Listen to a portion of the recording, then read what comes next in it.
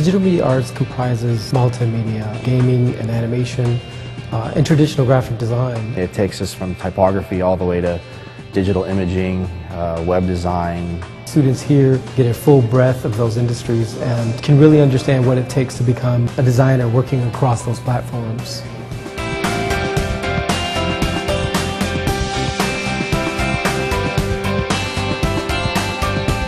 Students go through foundational courses that teach them about how to use design as a language of speaking and communicating their ideas. And they move to more complex design questions.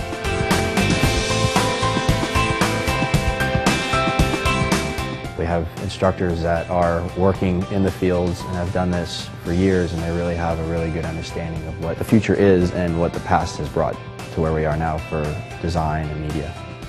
Our program is really nice because we have one-on-one attention with our teachers.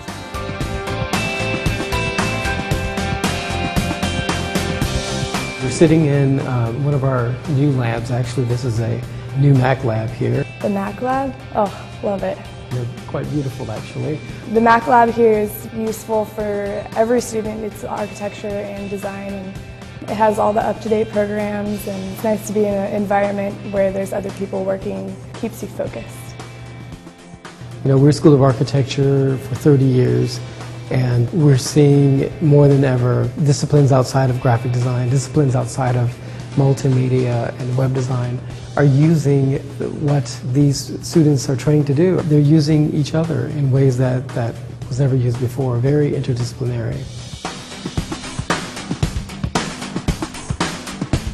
I think what's important is really starting your dream, starting your goal, putting yourself on a path to achieve those things, to fiercely believe that design can change everything.